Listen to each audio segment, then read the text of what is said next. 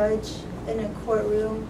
So I really was thinking maybe he'll do something to me, or I might get arrested or something. And بقول شيء بالعربي.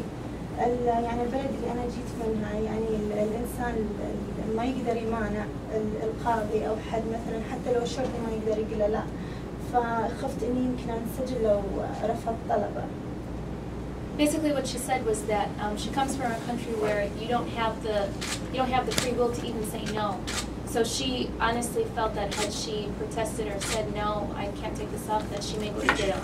That would be the consequence, because that's her custom in where she comes from. And what country would that be? Iraq. Iraq. How long has she been? How long have you been in the States? A year. Well, she's come and gone over the years, but she's resided overseas, and she's been here approximately a year at last. And she's. Why did you come to America? The first time I came when I was a kid, and I stayed here 2 years, and I went back home, and then came back again.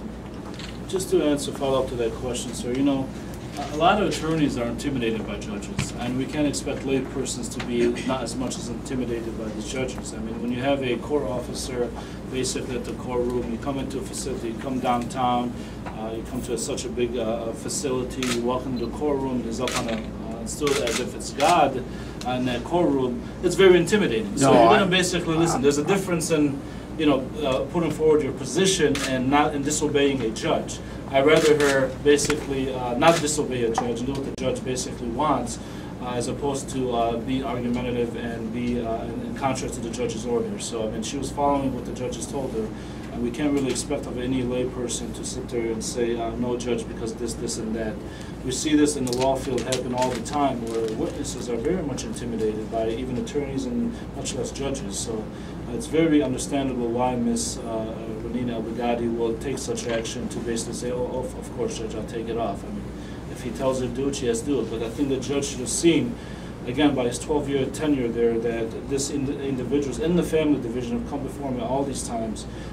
By her proper dress, even in that courtroom, you could see she had basic clothing up to her arms, full clothing, and the scarf was just a natural part of that religious clothing attire. So I think the judge is very much in the wrong to ask her to do this.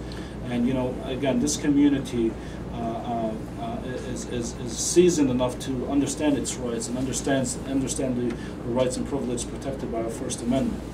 And what we're asking, CAIR is asking for, is the same protections afforded all other religions in this country, and for us to take the necessary steps to make sure those protections are afforded to Ms. Renina. And Nabi, we talked about this today, but I'm sorry.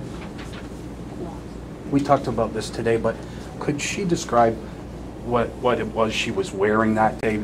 Because it does look different from what these women are wearing, and also what she's wearing today, and it's hard to tell from the quality of the video. So sure, I mean, she was wearing, you know, when somebody says hijab, they wear it in a fashion where they tie it into their face, as she's wearing today, or some of them wear it around their neck and tie it into their face, or some of them just wear it around their neck and pull over with not actually tying it around their face. There's different ways of wearing a hijab. You know, she happened to be wearing it at that time without actually tying it in and just wearing it around her face. The other part I think that you mentioned today, Paul, was the clip to hold the hair, because actually if someone has long hair, you want to be able to hold it under the hijab itself, and I think I'll probably be more attest to that than I myself. Well, Nabi, I'm hoping that you or Melanie maybe could explain to us, because we want to get an excellent understanding of what the significance is for a woman to be forced to remove as she was. And the fact that you all don't even want us to show it indicates that there is some kind of dishonor or shame, or it's inappropriate. And I think what's confusing is because we know that different Muslim women dress differently. So if you could kind of articulate what it was like for her to have to remove it and why that is. I will talk first a little bit about the significance of it, because we had this issue in a different reason that Melanie could talk about the details about that. But I could tell you that, you know, first of all, you know, one's fundamental belief in religion is so vital and important in this country, and this is what makes this country so great. an individual's belief in the practices of their own religion, freedom of religion.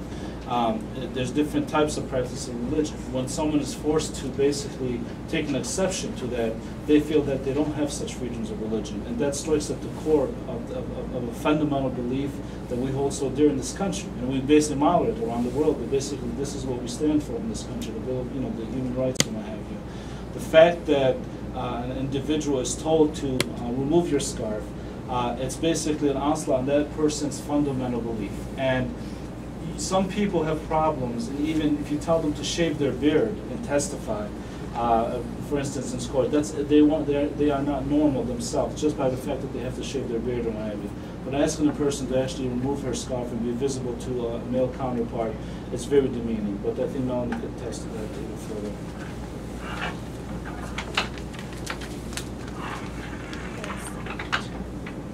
In regards to the significance of the scarf, I think it's important to get an understanding of why we wear it to begin with.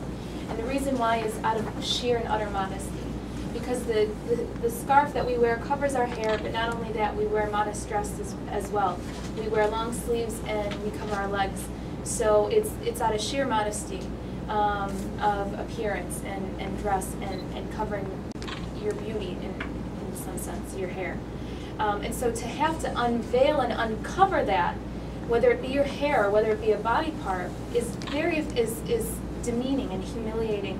And when one is accustomed to wearing the hijab, to covering, to a certain way of dress and a certain way of acting, to have to then uncover, you almost feel revealed, or you feel definitely very vulnerable, but understandably so humiliated and embarrassed. So that's the understanding behind that. It's completely 110% out of modesty, so that we're judged by our actions and the things that we do and say rather than the way we look. Okay. Because actually it's easier for most people to understand the legal part than that part, and that's what we're trying to get at. Can you tell us what we know that this has come up in local court because there's a Supreme Court, so you decided to take it into federal court. Tell us what relief you're looking for aside from a clarification. Is there any monetary? Is there any apology? Yeah. Well, first of all, I want to very much make a distinction from this case to the other case with the full scarf veil where the judge can't see the face.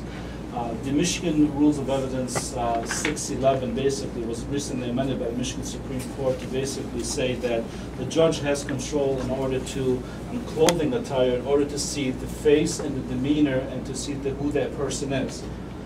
None of these factors or elements were there in this particular case. What this judge did was take it upon himself to basically set the standard as to control his attire in his courtroom without any benefits to the fundamental beliefs and religious beliefs of an individual. And this is why we sued the federal court. What we're asking the federal judge basically to do is basically enter an order compelling all Wayne County Circuit Courts, and all courts basically in the state for that matter, and district courts from preventing them from having witnesses remove their veil before testifying in court, as this judge did. So we're asking basically for an injunctive order in that fashion to prevent them from doing that, and a clear and declaratory relief in that fashion to have all state judges and district court judges from asking the witnesses to remove their veils before testifying. Any money or apology or anything? Well, we would definitely, I mean, from a kind of a non-legal but quasi-legal sense, we are asking for basically the judge to, from a CAIR standpoint, I think we're asking the judge to enter some type of state some type of apology to this lady.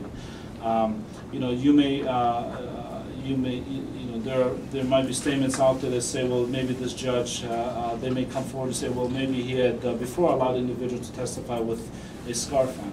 But obviously that was not the situation here, and I don't know if that is true or not. But there may be some allegations there. The fact of the matter is that Ms. Al-Baghdadi was not afforded her protections that this Constitution so dearly protects. But you're making a distinction that I think you're saying that what happened here wouldn't be covered by the rules of evidence that's recently amended.